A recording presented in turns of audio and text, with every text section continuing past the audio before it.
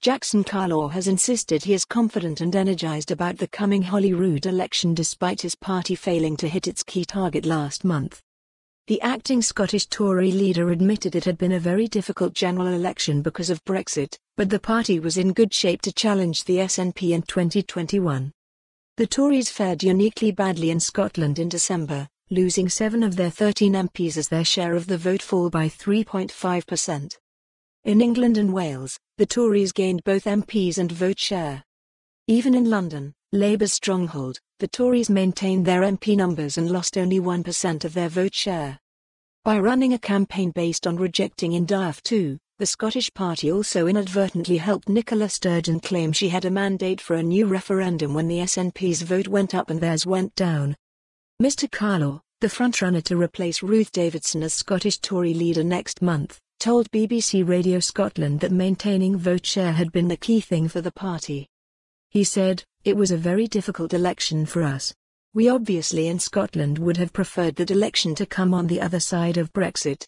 We realised that that was going to be a big issue in the campaign. Our overall share of the vote held up reasonably well. It was our second best result in 25 years. People were predicting we were going to lose all our seats. At the end of the day, we're disappointed, yes. But it puts us in a good shape as Scotland's second largest party to now lead the campaign against the SNP in 2021. In the circumstances of the campaign, the key thing was that we maintained the share of the vote that he had. 6 seats is a platform for us to go into an election that is based on a proportional vote. Our share of the vote still is at a high in terms of where we were in 2016. I'm confident going into the campaign.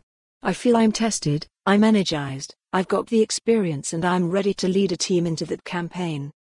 The Eastwood MSP also repeated his plan for a sweeping overhaul of Scottish Tory policies.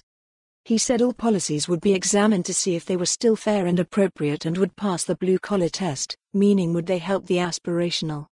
He also said he wanted to introduce a second Scottish Tory party conference, holding one in the autumn as well as the spring. His plan would be for gatherings in May and November this year, then March 2021. He is being challenged by Michelle Ballantyne, the party's social security spokeswoman. The South of Scotland MSP was an early supporter of Brexit and Boris Johnson, whereas Mr Carlaw has been a late convert to both. For more on this story, visit the news article link.